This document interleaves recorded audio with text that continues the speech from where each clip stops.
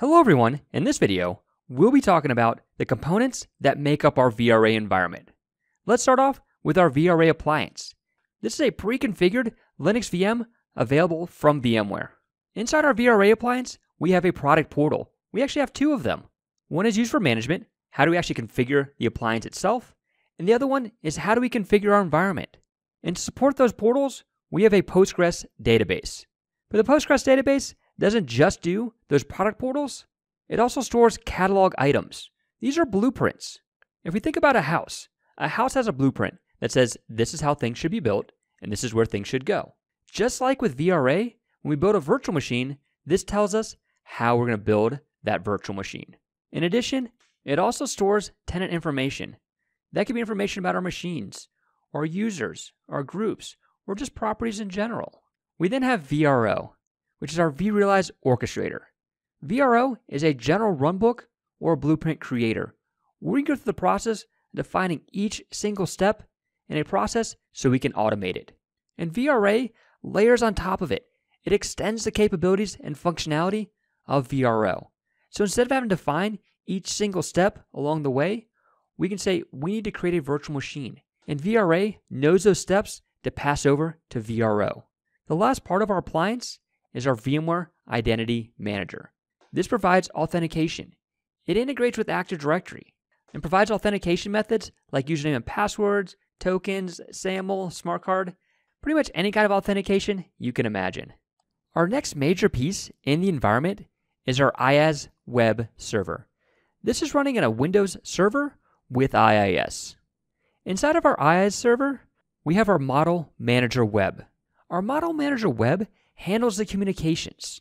When we request a VM to be created, it goes to vRA, which passes it off to IaaS, which passes it off to our Model Manager Web. And our Model Manager Web knows who to talk to next to get the work accomplished. In this case, that would be our Distributed Execution Manager, which is known as DEM. DEM has two different functionalities. It has two separate services. One service is an orchestrator, and another one is our worker. And these can be both installed on the same box or can be installed on separate boxes. Our orchestrator monitors the status of our workers. How are you doing? How's that job coming along? And if for some reason our worker is unable to complete a task or maybe goes offline, it can requeue up that task and send it to another worker. Before it sends the workflow to a worker, it does some pre-checks. It does a walkthrough of the workflow to make sure there's no issues before sending it off. Once it gets to our worker can then start executing it. Where did we request our virtual machine to be deployed? Because that'll make a determination on how the worker handles it. We have endpoints. An endpoint is where is this virtual machine ultimately going to be deployed? If our endpoint is vCloud Director, our DEM worker says, I know exactly how to talk to vCloud Director. And it can start executing that task, that workflow on vCloud Director.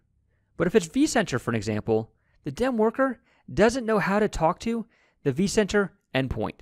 It would then pass off the workflow to a proxy agent, and that proxy agent knows how to talk to vCenter. So if we take this a step back, and let's look at it as a company. vRA would be our president. Our Model Manager Web would be our director, handling that communications. Our DEM orchestrator would be a senior manager, which is handing that job off to a frontline manager or worker. And our frontline manager may or may not know how to execute a task. In this situation, it may have to hand it to one of our employees, our proxy agent.